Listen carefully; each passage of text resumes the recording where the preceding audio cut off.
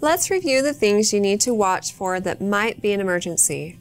If you have any bright red vaginal bleeding that soaks through a pad in an hour or less, if you pass a blood clot bigger than your fist, or have any leg, groin, or chest pain or shortness of breath, talk with your nurse immediately. If you've gone home already, you should seek emergency medical attention for these symptoms. When you get home, it's going to be important for you to know what things to look for or what's normal and what's not.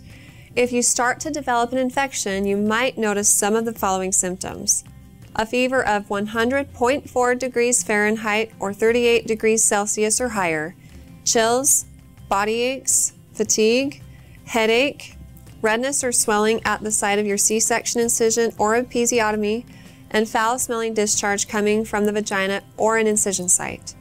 These are all signs of infection that you need to talk with your doctor about right away. Signs of a urinary tract infection might be tricky to pick up on if you've had a vaginal delivery. A urinary tract infection is going to cause you to have burning and pain when you urinate. Sometimes this happens with your episiotomy as well, but if that pain or burning doesn't go away or it's getting worse, you need to talk with your doctor about a possible urinary tract infection. Also, your breasts can sometimes become infected. If your breasts become very tender, swollen or red, or if you have spots or redness on your breasts, you need to talk with your doctor. If you have any constipation that is unrelieved by stool softeners, or if you're having a difficult time urinating, you need to speak with your doctor about that as well.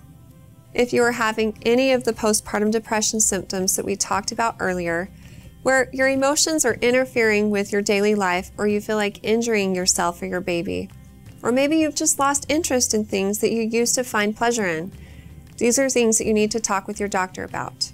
If you have questions on anything we've talked about today, you can always look back in your Living and Learning book. It talks about a lot more topics in greater detail, or of course you can talk with your doctor. Congratulations on the birth of your baby.